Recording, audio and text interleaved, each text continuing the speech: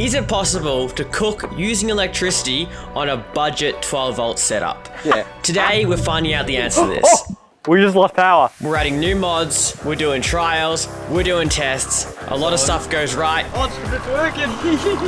It's doing it. A lot of stuff goes wrong. Oh, we lost power immediately. But at the end of the video, we're gonna tell you guys, is it actually worth using electricity to cook your dinner? Can it be done on a budget? Is it possible? Or is it just an overhyped way to cook dinner that's not budget friendly at all?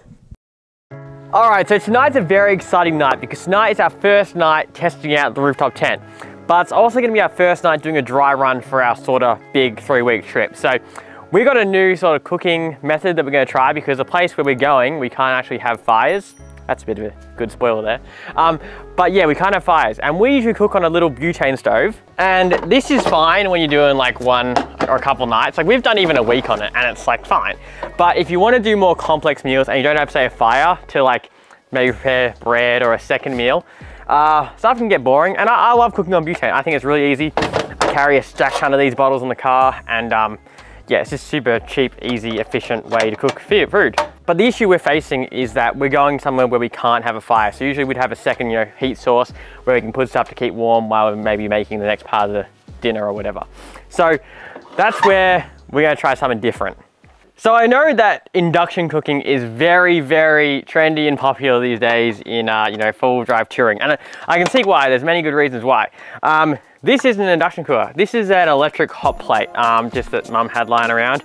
And we're gonna try and use this to basically be our second heat source. So that unit is around 1200 watts, which in comparison to one of those induction cookers, they go all up to 2000 watts, which I only have a 1500 watt inverter. So, not gonna be able to probably take full advantage of an induction cooker. Now, the reason why people don't really use these hot plates anymore is because induction cooking is a lot more efficient. There's less heat loss. The way induction cooking works, it's just a much more efficient technology. So what we're gonna do tonight is essentially a dry run of, camping out in a place where we can't have fires. So just to test out the whole new rooftop tent, everything, our 12-volt setup, the whole 9. And what's gonna make it more interesting is that we're running this at a worst extreme case possible. So the car hasn't been driving all day. It hasn't been actually on the road for like 4 or 5 days. It's literally just been charging through that 110 watt panel. So essentially tonight, we're gonna be cooking off 12 volt using this 120 amp hour lithium battery. And we're gonna have those 2 stoves going.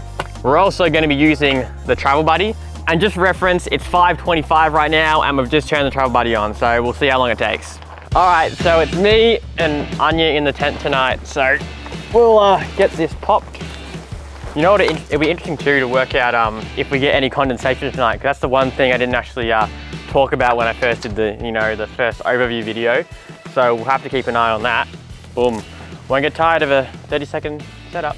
And yeah, she's all ready to go. Well, we need to make it first. All right, well, obviously the one, so yeah, obviously because we couldn't fit the bedding in, it's just got, the 2 mattresses and the sheet, but that's fine because we'll just throw the doona up and it'll be all good.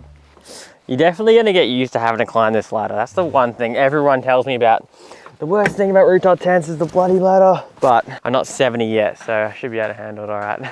Another thing I'll do while I'm here is run the wires for my lights. I would have loved to actually like grommet going in so I can keep something hardwired in all the time.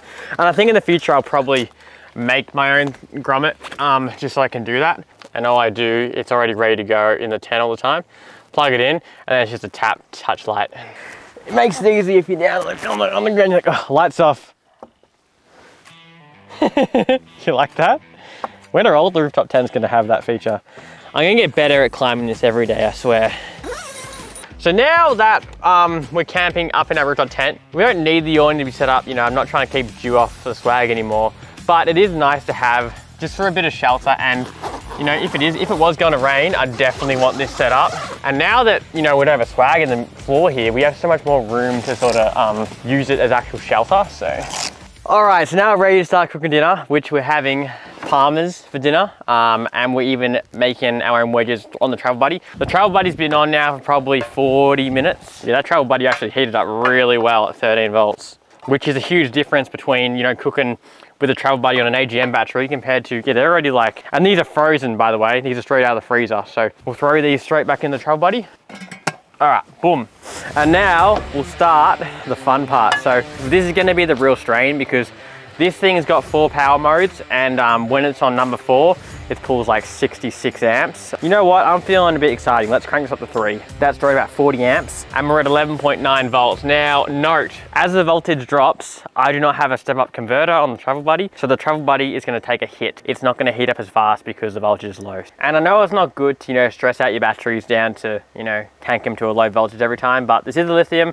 They are rated for many cycles, and I mean, the whole point of me getting that battery was to test it anyway, so I'm gonna wanna test it as much as we can and see, you know, how it performs. Really, the voltage is really tanking now. Hi, come have a look if you want. We're doing a full shakedown test.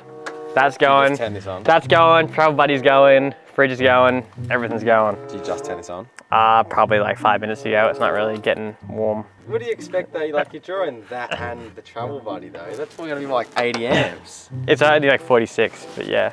But like you're asking a bit out of it though if it's the Travel Buddy and that at the same time. Yeah, I am. I know, it's that and the fridge and this big light on. I'm just wondering to see if we could do it with the hot plate, but it's not looking like we can.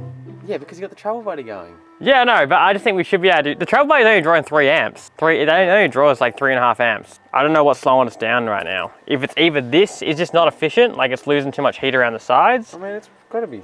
Should we? Well, I can whack one in. Yeah, and because this is a pretty. Oh! We just lost power. And Oh no. Pan as well. Oh no. Yeah, you've hardly got any surface there. Hang on a minute. We've just. Well, I think the inverter tripped then, or I think it was actually the BMS on the lithium battery. The voltage got way too low and it shut itself off. So that's not a great first test. The wedges will keep going, but I think we're gonna have to revert to gas for the rest. But I mean, I guess this is a good chance to actually make sure our old Kmart $20 cooker's still working, which, look at that. Immediate superb heat. It's already gonna start sizzling in seconds. And that's why, and I mean, I think if we had, you know, everything more on our side, we had more batteries, like this is 120 amp hours. So I am asking, as Liam said, I am asking a bit out of it to, you know, run this as well. I don't know, we still got the Travel Buddy's still on, so we'll keep hooking those wedges and see how we go. Yeah, we're gonna need a bit more power, or just have the batteries more charged to do sort of cooking like that. I think that, you know, cooking electric is here. If you got the money, you can do it right now, and it's great.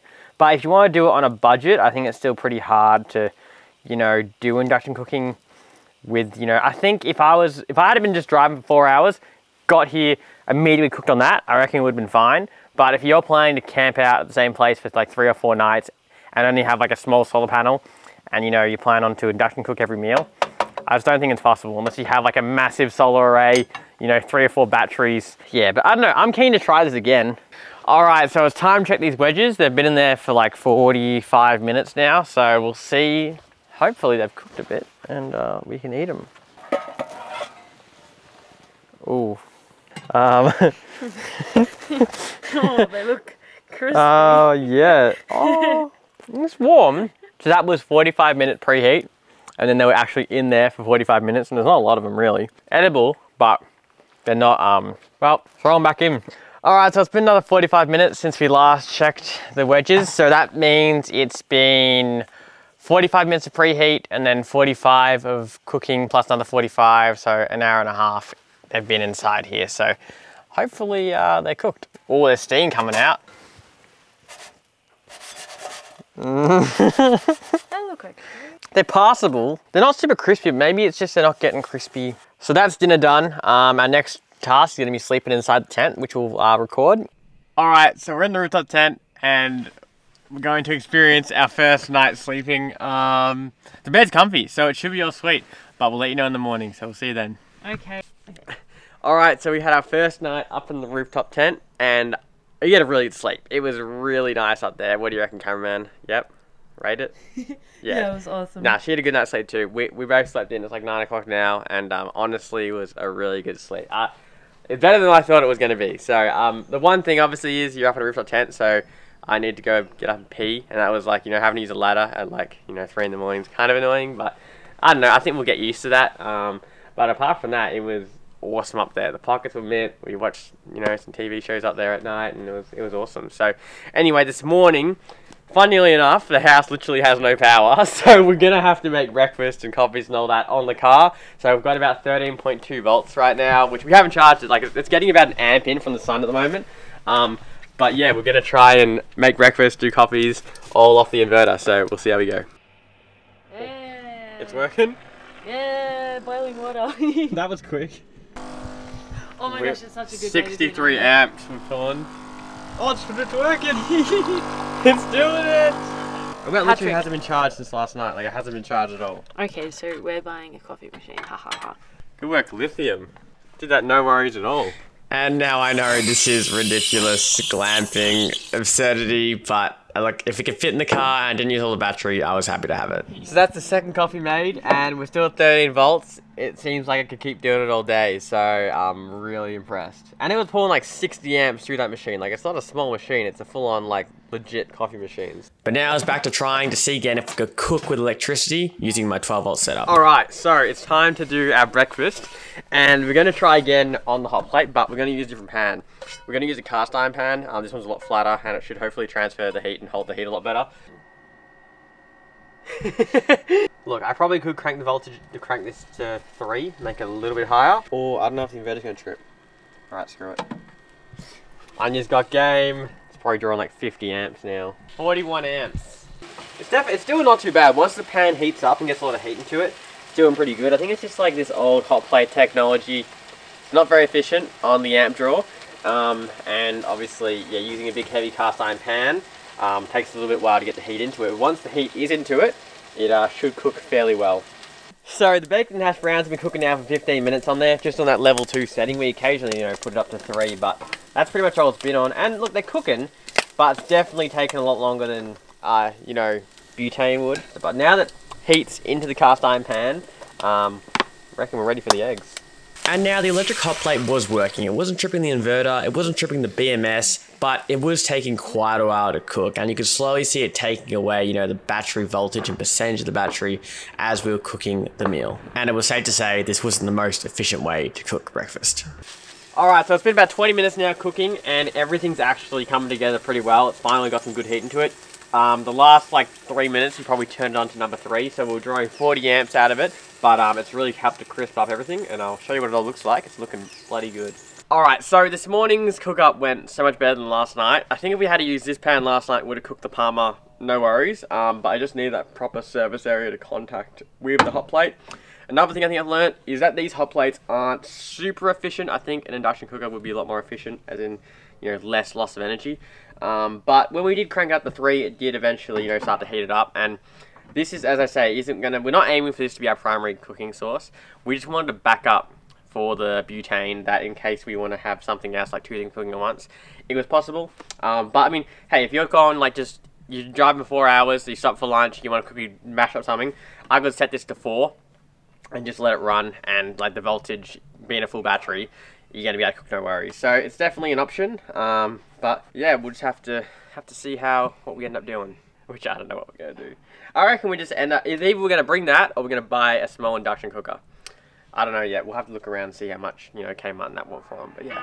So if you saw last time when we tried to cook dinner with the travel buddy, it took a very, very long time. We had it preheating for 45 minutes, and then we had wedges in there for just over an hour and a half, and they still weren't cooked. And if you were in a travel buddy, you might have had this issue before. And look, it's not as big of a deal when the car's running because your voltage is a bit higher, so it does actually cook a lot faster. But if you're just like sitting out at camp, you know, with travel buddy on, your voltage on your battery might only read like 12.8 volts. And if that's the case, it's going to take a while to cook. So there is a solution to this, and this is a step-up converter. You can buy them on eBay for like 20 bucks, and essentially all they do is step the voltage up from 12 volts up to 14.8 volts.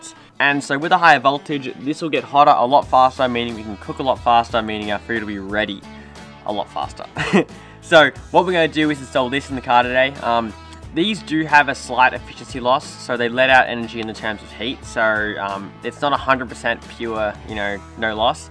You do lose some, but it does make it so much quicker to cook with. So what we're going to do today is essentially wire this up to the Travel Buddy, and then we'll see how much of a difference it makes. And these are extremely simple to wire up. Essentially, you have your power coming in and then your power coming out. So that's going to connect you up to your battery. Make sure this is fused, and then this is going to go to your Travel Buddy. So how to wire it up depends on if your Travel Buddy is going to stay in your car the entire time or whether you want it to be portable. If you want it to be portable, what I'd recommend is using one of these little cigarette ports, and you can wire that up straight to the output on these converters. And then from there, you can plug your Travel Buddy straight into it. This is probably going to be a more permanent solution for me, so I think I'm going to hardwire this, mount this into the back of the drawers, and then run power to my fuse block on here, and then run power from here straight into the Travel Buddy. So cut some cables, do some wiring, and hopefully we should have this all together pretty quickly.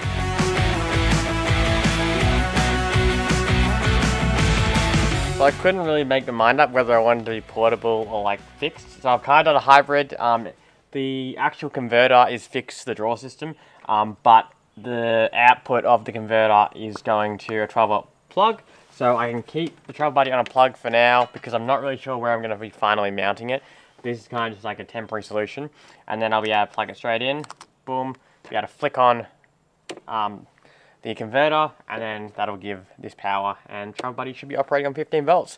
And if I decide I don't want it on 15 volts, I can always put it back onto the normal 12 volts for whatever reason. So yeah, we'll see how it goes. Alright, so now I've plugged the Travel Buddy into our new 15 volt outlet, which is connected obviously back to the step-up converter, and now the Travel Buddy is on. It's drawing about 5 amps at the moment. So obviously then it's going through the step-up converter, that's converting it to 15 volts. So I think the amperage will then change slightly and then be fed into the Travel Buddy. But going up to that high voltage, I just put a multimeter on this before, and this is letting out about 15.1 volts. So it should be heating up this Travel Buddy a lot faster than what it was before. And for those interested, this is mounted back here on the drawer, so screwed in there, and the cable runs down under here and up and into the 12-volt box. And then obviously I've got another cable that comes off it for this little socket. So I guess the only thing left now is to cook some food in it, because I've seen the data. I know the step-up converters do make a huge difference, especially, you know, when your voltage is low. So I guess all we're going to do now is get some food, throw it in there, and we'll see how it performs. Alright, so the oven's preheated for 15 minutes now, and it's bloody hot on the surface. So I'm going to put in some frozen Samoa things, and we'll see how long it takes. Just quickly turn the camera on, because I saw smoke coming out of there, and it's only been like 15 minutes they've been in there for, but I saw smoke. Oh, wow. I put them in frozen. These are Samoas, by the way. I put them in frozen, and in 15 minutes, these are nearly done. So it's insane. That's fixed everything. And now that might not surprise some Travel Buddy owners, but realize my car hasn't been running for like 4 or 5 days, and the voltage isn't that high, and it still cooked frozen food that quickly, so definitely the step-up converter works. So while I was packing up, I decided that I wanted USB ports inside the tent. And now I have talked about, you know, potentially maybe making a grommet hole somewhere, but I'm not really game enough to put a hole in it just yet, considering how new it is. But what I've done is basically I had this light cord going into the tent for that big light strip, and I've basically just attached some USBs to it. Really basic. But yeah, so I got some USB ports inside the tent, so we can charge phones and stuff up there. So I don't know if we've gone a bit silly here. We're changing things up. So we went shopping yesterday, and we bought some things that I never ever thought I would ever have inside of my car, or even take camping in general. But I think it's going to be a good experiment. I've got a lithium battery. I need to test it.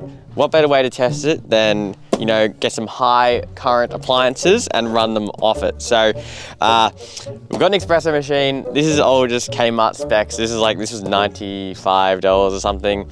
Induction cooker, that was like 50 bucks. Now, look, you know, this is I don't know the actual quality of this gear. It's more just to like give everything a shot and test it. I really was curious to do a hybrid sort of gas and induction cook and sort of see how they both work as a hybrid.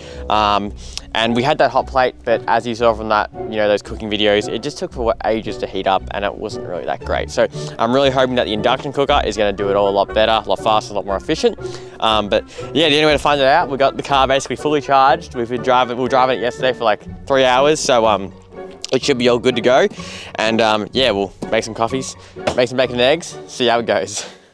So a quick rundown on the specs for a lot of this gear. So this thing is a 2000 watt induction cooker. It's rated, you can turn it up between 300 and 2000 watts, I believe. So we've got a 1500 watt inverter, which I think can do a max outdraw of 1800 watts for like a certain amount of time. But yeah, we'll basically try this 1500 watts, see how it goes, see how efficient it is to cook stuff. And yeah, we also bought some induction cooking appropriate pots and pans, because yeah, you need to have it the right material inside the pan for the induction cooking to work, since it's using magnets to actually heat it. But yeah, I'm super stoked to actually try it. See how many amps it draws. So I'm gonna reset all the meters so we can track exactly how many amp hours it costs to make eggs and bacon. So let's get into it. 13.3 volts, use no power, all reset. Oh, I heard the inverter. Let's go see how much power she's drawing. 50 amps. Look how fast that top right number's climbing. That's how much it takes to cook coffee. You can see that right there in real time. It says green. It says go for coffee. We only use 850 milliamps in getting it up to temp. 850 milliamps for 1 cup of coffee. That's actually not that bad. So just then we made 2 coffees and it used 5 amp hours to make that. So 120 amp hour battery. You make a fair few coffees before you go dead. But next we're gonna do the eggs and bacon on the induction cooker. So let's see how much power that draws. Well, it seems the coffee machine has somehow got prime real estate in the 80 series. Never thought I'd see the day. All right, so now it's time to do the induction cooking, and I've reset the gauge on our little monitor so we'll know exactly how much the system's drawing. So I've never used one of these before, but I think we just put the pan on, hit power. Oh, 1200 watts. Okay. It's coming alive. Pan's getting hot. We're pulling 60 amps, and then pressing that button, you can crank it up to 1400, 1600, or turn it down. So we'll just leave it at 1200 for now. That's like already hot. All right. We're already getting sizzles. I can get some B-roll of you. Oh. Ooh. So I think we just tripped the inverter. Let me just power off that. The voltage is everything is still fine on the unit, but the inverter tripped. That was only on 1200 watts, which is about, that should be able to keep up with 1200 watts. So I'm kind of confused why it died on us like that, because we still got, I've only used 2 amp hours. I'm just gonna feel for heat on the inverter. The inverter's not even hot. I've dropped it down to 1000 watts now. I'm pulling 48 amps right now. So I tripped again, so I've dropped it down to 800 watts. We're pulling 38 amps. We've used nearly 5 amps right now in our cooking time. I'm just trying to give it a bit more power into it and see what happens. Put it at 1200 watts. See if this inverter trips again. So at 1200 watts, we're pulling 62 amps off the system. Oh, I think that might have been voltage of the battery that just dropped us below there. All right, so what's happening is the inverter's actually not tripping. The inverter's fine. What's happening is our voltage on our battery is getting below 11.1 volts, and the battery has a BMS on it, which essentially will cut it off if the voltage gets too low to preserve the battery's health. And that's what's happening. The BMS is cutting off the battery because it's saying the voltage is too low and we're losing our power, the inverter trips, everything turns off. So it's not so much that the inverter can't do it, it's that the battery can't sustain a high enough voltage to keep, you know, the BMS happy. But everything's cooking fine, and like the inverter's still, the battery's still sitting on quite a high amount of amps, so we'll just see what happens. Oh, lost power again. So this is what we're sort of dealing with. We're sitting on 800 watts cooking, pulling about 40 amps. Our voltage sits around 12 volts.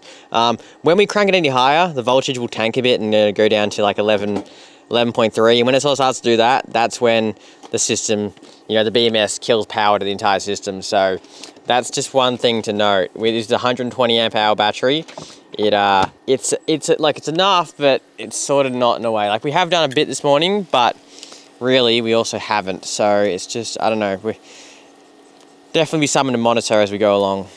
But I can safely say, well, with 120 amp hours lithium, we did 2 coffees and eggs and bacon, no dramas. And when I shut the system off, we still have about 13 volts, it says, which I think's, it's on a lower threshold. I think that's about, I don't know, 30–40% of battery left. But I mean, by rights, according to what my chart's been saying, we've only used 11.7 amp hours right now to cook the bacon and eggs, and we only use 5 amp hours to cook the 2 coffees. So 110 amp hour battery, we should still have plenty of juice left in it. So Juice. juice is in power, I don't know. Juice. And it cut off again. Voltage getting too low. So over the next few weeks, you'll see our triumphs and our struggles with using electricity to cook dinner, breakfast, lunch, etc. But in conclusion, I'll leave you with this. On this particular day of the trip, we had been driving for 7 hours and we wanted to use the induction cooker to cook dinner as it was very windy. And well, we didn't get very far until the battery was giving us issues. Oh, we lost power immediately. I think the issue is 120 amp hours I don't think personally is enough to run these induction cookers. It's just not. Maybe a more efficient induction cooker might work, but you really need more battery space to keep that voltage higher. Or maybe even a better quality battery. Maybe that could be the issue too. I don't know. And I'm not fully discounting, you know, the King's battery, because right now the induction cooker is going. It's pulling 600 watts right now. We're pulling altogether through the system 42 amp hours. The voltage is holding at 12.8, so it's all still working fine. We're cooking garlic bread in there. We're doing all this while waiting for our butane cooker to heat up our pasta, because our butane cooker is taking so long to boil water. Because it's windy. Because it's windy. So, I mean, you can still use induction cooking, but it's like when you try and push to that next level, like 1200 watts through an induction cooker, the BMS on this King's battery can't handle that. It just says, no, I won't have it, and then shuts itself off. After moving to lithium, I could never go back. Like, I don't ever worry about this car running dead. The fridge, everything runs 24/7, the lights, everything is just so easy. It runs itself. I don't drive this for days and it still runs. I'm so confident in it that I've now gone out and bought bloody stupid 240 volt devices now that I'm running in the car, because that's how much lithium has changed my setup. When I was on my AGM battery, I'd get worried about having too many lights running on the car that the battery would drain. Now with lithium, I have all these lights, 240 volt appliances. Like, it's really the next level in 12 volt gear. Like, it's just, yeah, if you can buy it, because it's awesome. So cooking with electricity, look, if you want to do it on a budget, it's just not really there yet. If you got all the money in the world, you can get a setup that'll, you know, allow you to cook 10 meals a day and you'll be able to do it. But, you know, if you're trying to be budget friendly, you know, cooking on fire or cooking using gas or butane or propane or whatever, still way cheaper. You'll see in the next few episodes how we sort of use a hybrid option to get through the trip. So we use a bit of butane here and electricity where we can.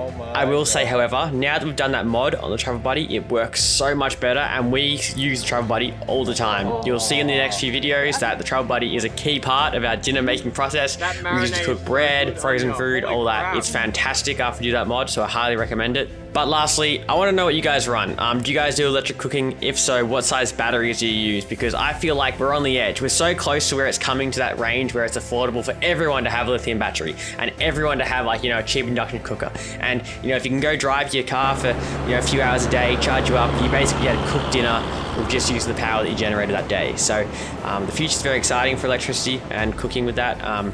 It's just, yeah, just so close. It's nearly there.